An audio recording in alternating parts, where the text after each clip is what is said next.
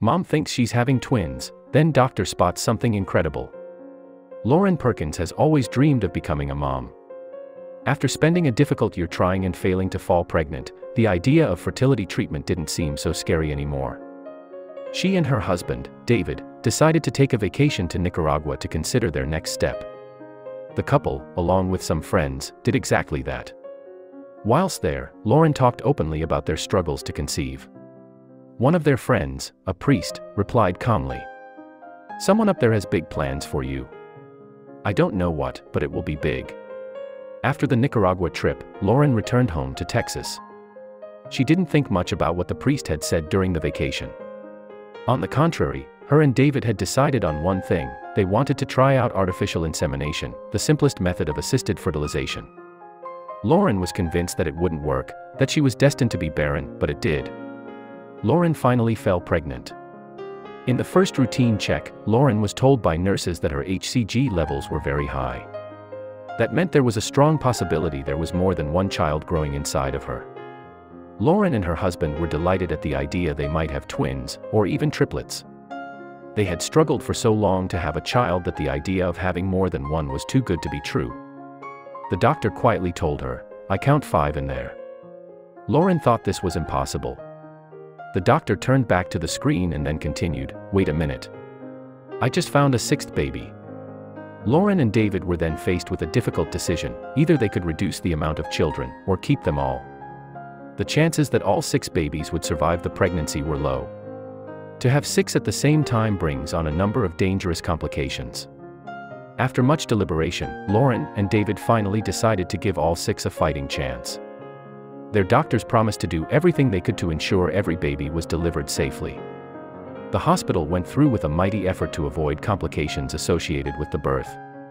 Monday morning, April 23, 2012, the day arrived. Lauren was in week 30 of her pregnancy. Children born before the 37th week are considered premature. A total of 35 people from the hospital gathered inside the delivery room. As the birth got underway, the doctor needed the help of 6 nurses standing by to receive each baby as it came into the world. No easy task, and certainly one rife with stress. I was nervous and excited all at once. It was starting to sink in that this was for real. I was going to have 6 babies, Lauren said. It took a total of 4 minutes to deliver all 6. Andrew, Benjamin, Caroline, Leah, Allison, and Levi all weighed between 1 and 2 pounds at birth. Lauren said, "I didn't expect to see my babies until the next day, but each baby's team rolled them by me one by one on their way up to the NICU, and I got to touch their little fingers." The children were not healthy enough to be with their parents for the first few days. At 4 days old, Allison was the first baby in a stable enough condition to be held. It took the nurse 10 minutes to get all the wires and monitors up so Lauren could hold her. And that moment, when I got to hold my baby, was when I became a mother of sextuplets, Lauren explained. The first few weeks were crucial in the lives of the babies. Their parents still worried about complications that could potentially lead to disabilities or, in the worst case, death. Fortunately, all 6 recovered, slowly but surely. After many intense weeks of love and care from the staff in the neonatal facility, the family were able to hold all of their angels. 5 of the babies were able to go home at 4 months old. Little Leah had to stay in hospital for an additional few weeks, as she was the smallest and had struggled for space inside the womb. She was literally buried under everybody else in the womb, said Lauren, so she didn't get the right nutritional flow. Her brain was not fully developed. The family has had an abundance of support from loved ones, which has helped them immeasurably when it comes to getting through the hardest and most difficult of periods. Donations from others have also come in, both from family and complete strangers touched by the birth and Lauren's story.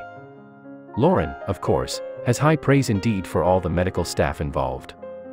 Without them, the children may never have been strong enough to go home. "My doctor was the best and I'm forever grateful to him for the level of care I received," Lauren says.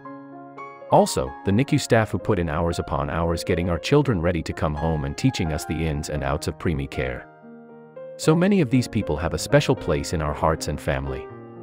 Only recently, Andrew Noah, Benjamin Luke, Caroline Grace, Leah Michelle, Allison Kate and Levi Thomas celebrated their 6th birthday. The family has adapted to a newer, more full-on way of life. "I call it semi-controlled chaos," Lauren told Today. We had to get very scheduled and very structured and organized, especially in the first year. The boys, Andrew, Benjamin, and Levi, and 2 of the girls, Allison and Caroline, are perfectly healthy today. Leah, meanwhile, has had things a bit tougher as a result of her brain not being fully developed prior to birth. She will probably needed to be cared for by her parents for a long time to come. That said, she has started school along with her siblings. She goes to general preschool for children with disabilities.